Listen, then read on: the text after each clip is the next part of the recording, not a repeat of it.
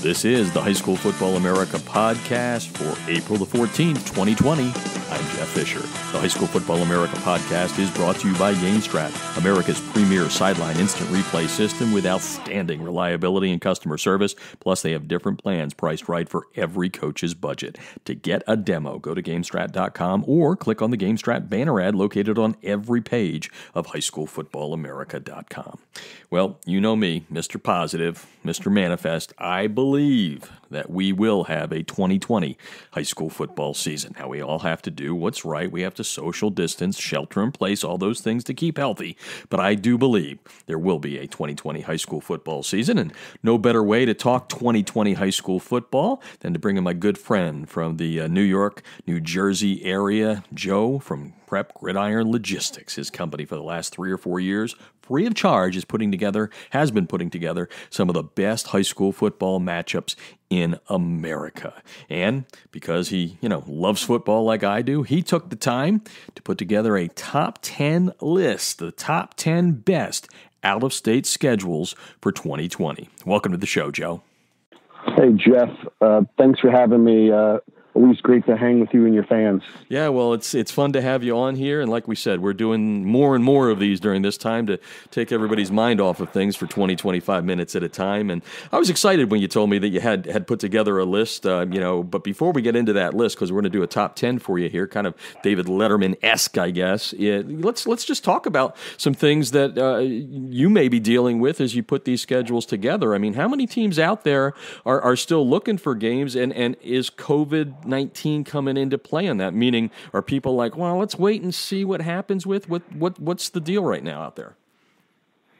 Well, a lot of the teams that we've done games for, they're still set etched in stone. I mean, okay. I'm happy to say that over the last 4 or 5 weeks, of all the games we've put together, triple digits worth for 2020. Great. I've not gotten one call yet for cancellation.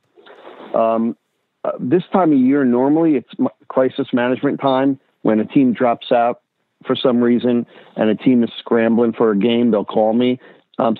Normally the first quarter of every year is the games have been already scheduled, and this is the crisis time when somebody needs me in a bad way because to fill a hole that they didn't know was going to be open. So that being said, no news is good news. I haven't really heard anything negative. Nobody's canceled any of the games we put together as of today. Yeah, well, that's good news, and you talked about that the last time you were on here. And what's your thought on everything out there? I mean, I know we're all just kind of talking here, but I ask everybody, what do you think? Are we going to have one? What do you think? Where's the line in the sand? What's your gut at this point? My gut, and again, I'm calling from literally probably less than 20 miles from the epicenter of Times Square, New York City. I think states like Texas, who are already aggressively trying to open up, they're going to be fine. I think some states who've gotten hit harder than most, and where high school football really isn't important and a huge livelihood to some, those people may just do away with the season because it's not important to them right now. For instance, we all know what high school football is to the state of Texas. They're going to do whatever it takes to open up. Back where we are, if I talk to the powers that be in the state of New York or the city of Manhattan or the 5 boroughs, high school football is the last thing on their mind. So, in my opinion, we're more apt to see those states affected versus the power states where it's so more important every year. The game is to the community in these areas that haven't been hit as bad as the LAs or the New Yorks or the Detroits of the world. Yeah, no, I think that's a pretty good take. Joe from Prep Gridiron Logistics is on the line. They've been doing an awesome job over the last 3 to 4 years of putting games together, big national games, and some small ones too. He talked about that the last time he was on. And for the people that didn't join us on the last podcast, why don't you give a little promote here to your company and what you're doing, because we really appreciate you, because you're playing a critical role right now. Some teams probably couldn't schedule games if it wasn't for you. Yeah, when we started in 2015, we're going, the first game or two that we unofficially put together was in 2015. We found a need in our area where we're from in northern New Jersey. Some of the power privates in our area were having a real hard time putting together a schedule. For instance, Don Bosco, back in the day, 2009, 2011, yep. When they were winning all those games and winning mythical national championships, nobody wanted to play them. The publics in our state said thanks, but no thanks. And that led to a bunch of gaps, and they were having a hard time filling them. So through different personal contacts I had from being in the coaching community earlier in life. Back in the day, I was a graduate assistant under Coach Bowden at Florida State, and I worked in Ohio for 3 years with a bunch of high school football teams while I was in a college role. I put together a couple of games for Don Bosco. I had Rummel come in from New Orleans area to play them on Don Bosco's 100th anniversary. I put together a home and home with Don Bosco and Moeller. One of my friends from where I went to college was a principal at Moeller at the time. So, impersonally or just through contacts, we were able to put those games together. And I said, you know what? These privates in our area are probably not the only ones having these scheduling problems. Yeah, sure, that's for sure. So I opened up put the website together, prepgridironlogistics.com, and lo and behold, almost 5 years later, we have over 300 teams signed up from around America, from the state of Washington to Miami and everywhere in between. Publics and privates have signed up. So on any given day, when I send out my scheduling alerts via email, with the press of one button, I'm letting 300 plus teams know that Team ABC has an opening on September 11th. They want to host, and this is what they're paying. And if you're interested, give us a holler. So far, so good. And more importantly, it's all free, which is, again, this guy's helping out our high school football community out there. And he does have a last name. I made fun of you last time. I got to do it again. I don't want people thinking you're Cher or Madonna. He has a last name. We just keep him Joe at Prep Gridiron Logistics, though. So, well, you know what? Hey, listen. My idol right now is Jake from State Farm, so I'm trying to follow his lead. Yeah, nothing like borrowing something here or there. Well, let's get a little drum roll here from Paul Schaefer and a la David Letterman. You've put together a top 10 list, the best out-of-state schedules in the nation. And, we're going to start at 10. And I got to be honest with you, this one kind of shocked me because it's the defending mythical national champs. Take it away. Yeah, number 10, I have St. John Bosco, who's going to be playing to date so far. They're going to be hosting Miami Central. They're going to be playing Miami Northwestern and also East St. Louis from Illinois. And the reason I have them, you'll see after we do the 10, that it's tough to rank these schedules. In my opinion, these are the toughest out-of-state schedules in America. But if you compare it to what they did last year, those three teams last year were DeMatha, Good Counsel, and Don Bosco. So, in a perfect world, in my opinion, and we've spoken about this all the time, privates should be playing other privates. Right. So you'll see in the other teams coming up, that's a very good schedule. But I want to harass you. I'm going to hop in here and harass you a little bit because I think it should be higher. I'm just going to say because you got three really tough publics there that have trouble scheduling games, and then they got the Trinity League in there. But I'm going to leave that go for now. I know, but you harass me with my rankings. I'm going to get you on this. but you got to remember, this has nothing. This is, in my opinion. Remember, we have a lot of time on our hands. This was me sitting around sleeping with a pen and pad next to my bed every night. This is 2020 top 10 toughest out-of-state schedules. Has nothing to do with regular season. Okay, yeah, that's a good point. Okay, I stand corrected, but I might even still want to argue with you a little bit on that. Okay, let's go up to number 9. All right, number 9 is St. Thomas Aquinas, who's hosting McEachern out of Georgia, and then playing Duncanville in Canton, Ohio.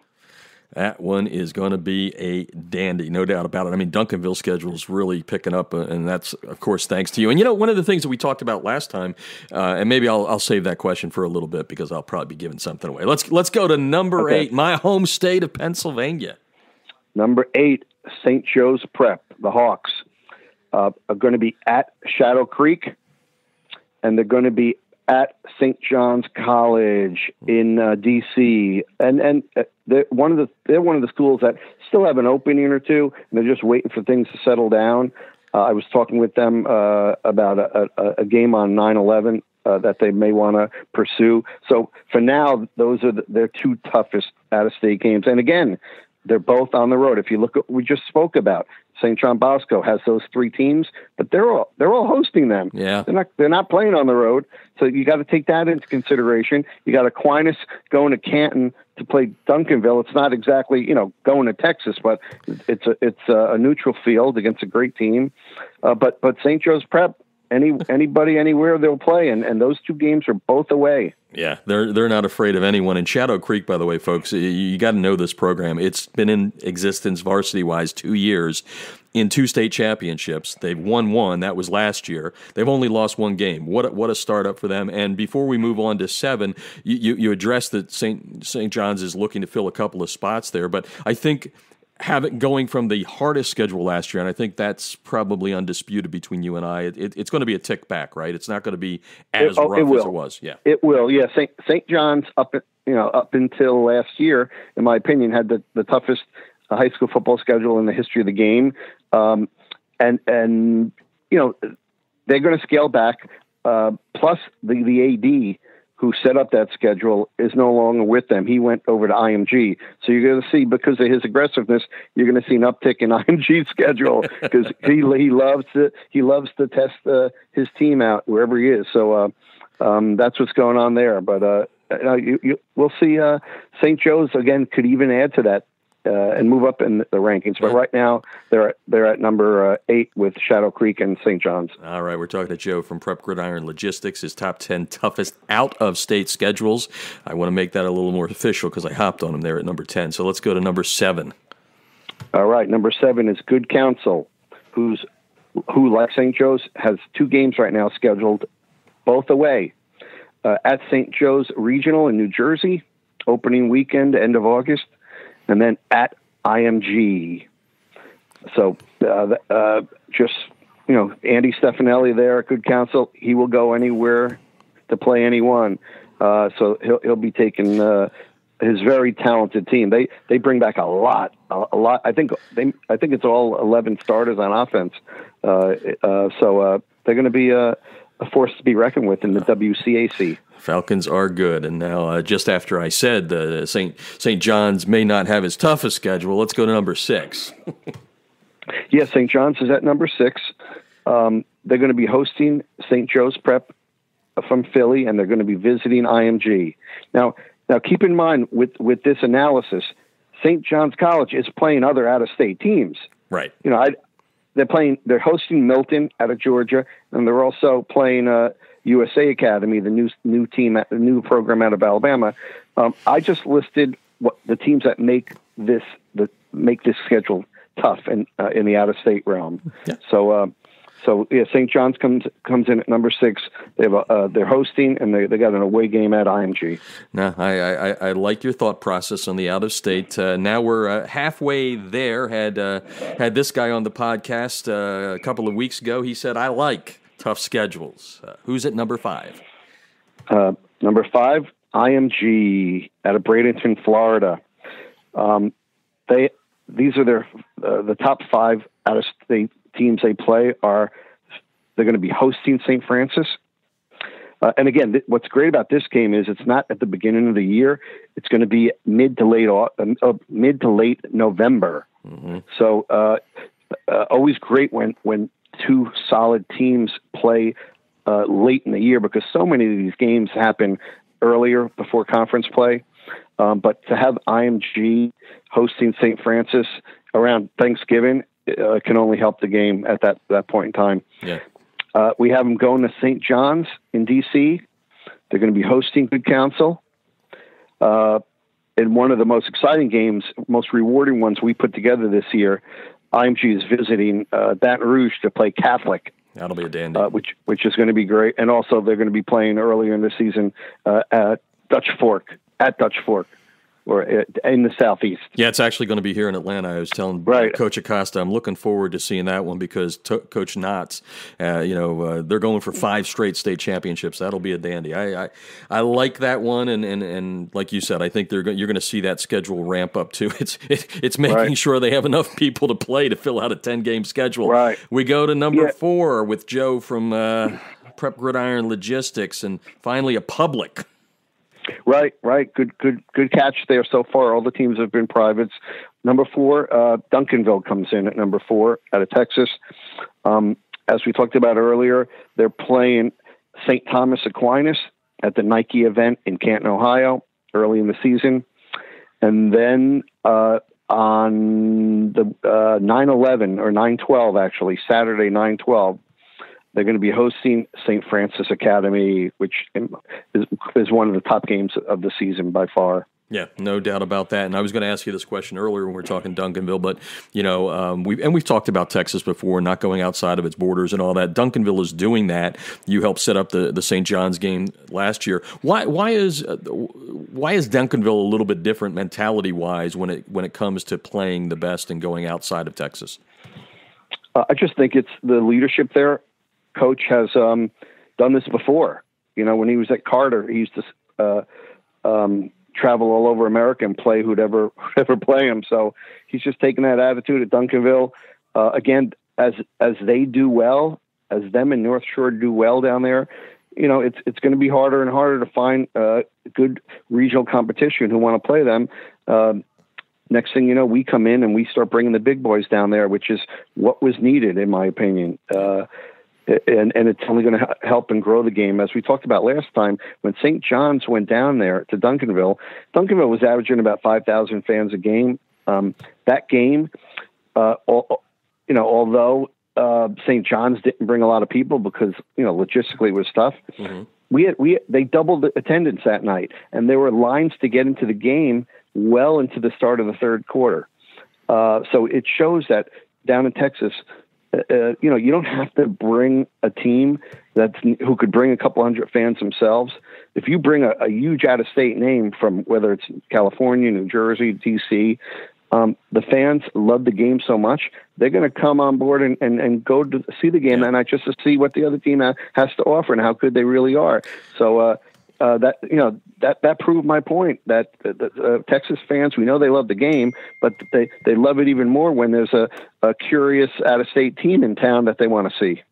Yeah, no, I agree completely with you on that one. Joe from Prep Gridiron Logistics on the line here doing the top 10 out-of-state schedules. We've got 3 more to go, and here's a team that was forced to play a national schedule a couple of years ago. Yeah, one of our top clients, St. Francis Academy, comes in at number 3. This year, we were able to put together an 11-game schedule for them, which is outstanding. They've been through a lot with their conference, basically boycotting them going forward. So we were able to put together an 11-game schedule. They come in at number 3 because they play the following 3 teams all on the road. Okay. They're going to be in California at Centennial, Corona Centennial. We talked about they're going to be going to Duncanville on 9/12, and in late November they're going to be playing at IMG. Again, that's only 3 games. They have 8 other teams they're playing, but those 3 teams, in my opinion, give them a top 3 ranking in the toughest out-of-state schedules for 2020. Yeah, I also saw Coach Poggi put a little tweet out there the other day. Got a little stirred. We'll say got some people stirred up about it. And hey, you know what? We talk often, and he knows. As long as they're talking about you, things are good. Whether it's good or bad, he knows he knows about publicity in general and PR. And he also knows how to help kids. I mean, that's the one thing that he's doing there that I think a lot of times gets overlooked with everything else. But I think as we hit 1 and 2 here, there's probably going to be some people out there maybe putting their finger in there and trying to clear it, making sure that they heard this right. So because I don't think they're household names, I'm just going to be honest about it. So let's go to number 2. Yeah, and they're not household names, but they're putting together a schedule like this to become a household name. So number 2, the second toughest out-of-state schedule for 2020 is Life Christian Academy out of Richmond, Virginia. Coach Scott there has put together a schedule that is, second to only one, quite honestly. The teams he's going to be playing are all road games. Okay. He's playing all of these teams on the road at St. John's College, at DeMatha, at IMG, at Cincinnati Elder, and at St. Francis. Whew. Now, we're not saying these teams are going to win all these games. We're just promoting the fact that they put together the toughest schedules in America. So, we saw this a while back in the day with Coach Sills at ECA. He put together a bunch of good schedules. Didn't do that well, but he was hailed as an aggressive scheduler. And from our perspective, from Prep Gridiron Logistics, that's what we're acknowledging today. All right. Well, Paul Schaefer, hit the drum roll, please. There we go. Right. Take it away. And the number 1 toughest out-of-state schedule in 2020 goes to the new USA Academy down in Montgomery, Alabama, who has put together a 10-game schedule. 7 of the teams ended up in America's Top 250 last year. Whatever poll you use, those teams are in it. Mm-hmm. They're going to be playing at Good Counsel, at St. John's, at St. Francis, at St. Peter's, and hosting Trinity Christian out of Cedar Hill, Clearwater International Academy out of Florida, and IMG. Whew. And we had Coach on a couple of weeks ago, and I said, "Have you lost your mind?" But he said, "No, let's go for it." No, listen. If you see the schedule they're playing, even if they go 4 and 6, if they go 5 and 5, that's a tremendously successful season, in my opinion, against that schedule. But even if they get 3-4 wins against that schedule, it's a start, and you have something to a foundation for 2021 after that. So that's what it's all about. They're looking to attract players, and the best way to attract players is by being able to either have a virtual call with them or visit the student and saying, look at our schedule in 2020. Find a team in America that plays a tougher schedule from week 1 to week 12. That's going to be hard. I mean, again, they have no conference. And so in my opinion, this schedule, USA schedule, trumps St. John's College from last year. Remember, St. John's out-of-state schedule was 6 games, and they went from least difficult to most difficult, those 6 games last year. If you look at them, that was done intentionally. These guys are like, think about it. Good Counsel, St. John's, St. Francis, St. Peter's, IMG, Trinity Christian, Clearwater Academy. Don't sleep on Clearwater Academy. It's a small school, but they're getting kids from all over the country. They just had 3 transfers come in from Canada. They should have beaten Elder last year. I was at the game. they're an up-and-coming program that's doing really, really well and becoming attractive to many, many students inside of America and also, from other, from the north and from Germany. I mean, there's a lot of international students there and football players who could ball. It is an impressive list you just put together with great games across the country, Joe, from Prep Gridiron Logistics. I got a couple quick questions for you before we go away. Some may say, where's that two-time defending national champ who finished close to the top last year, Mater Dei? Yeah, I'm saying that myself. We do work with them, and we're the ones that brought St. Francis in last year. There has been a change.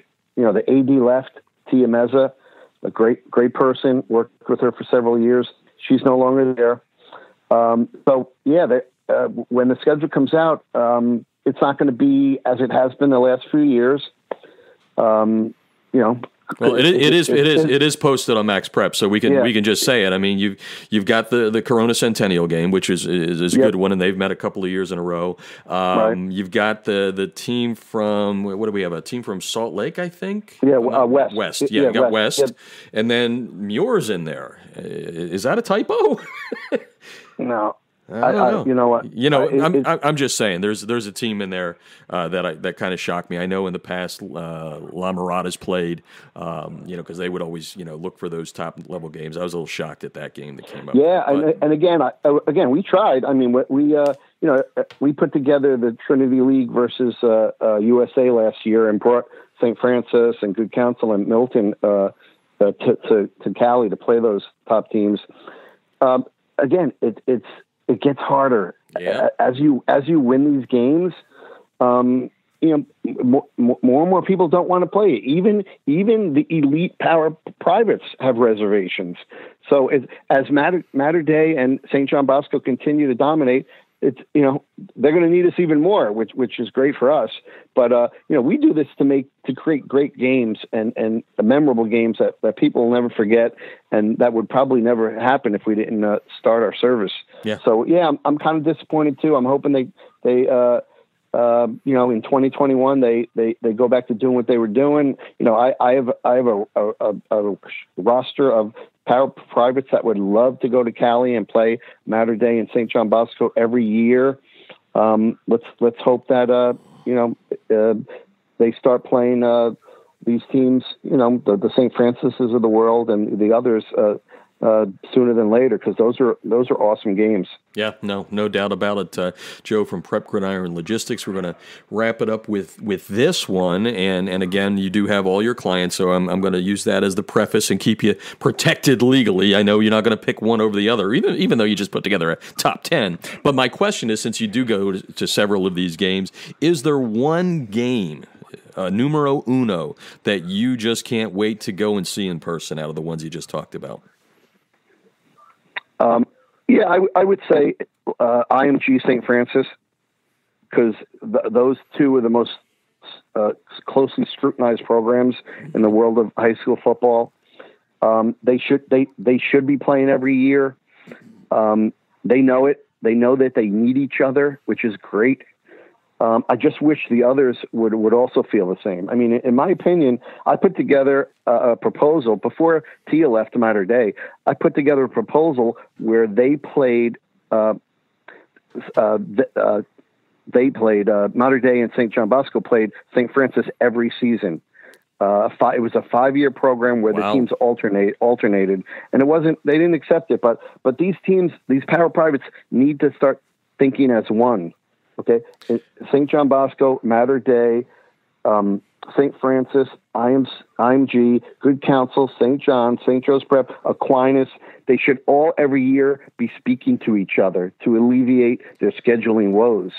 I'm trying to establish that through my means, but we haven't quite perfected it yet. But going forward, all these teams should, if they work together and become an unofficial alliance and start scheduling each other, their scheduling problems will disappear.